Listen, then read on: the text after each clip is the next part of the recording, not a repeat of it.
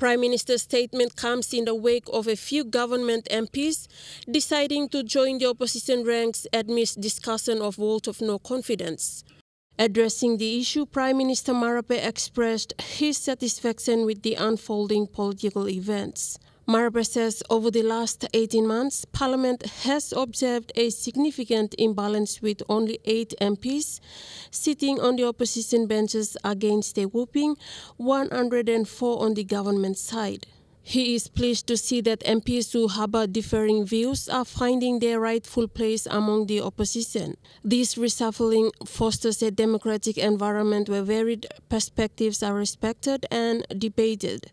Prime Minister Marape further emphasizes the essence of a robust opposition in a thriving democracy. He says democracy thrives when a solid opposition diligently keeps the government in check, ensuring every decision made is for the ultimate good of our nation. The Prime Minister highlighted the importance of balance in the nation's political ecosystem.